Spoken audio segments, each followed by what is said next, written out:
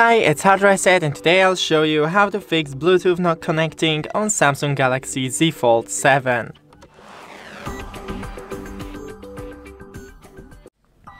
So first, power on our phone, enable the Bluetooth, click on Details and try to connect. As you can see, it's trying to connect, click Pair. And if it's not connected, just paired, then try to disable the Bluetooth and enable it once again.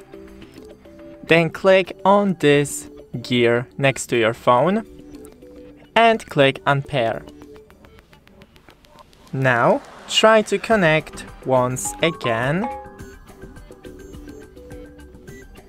Then click this gear right here and click Connect.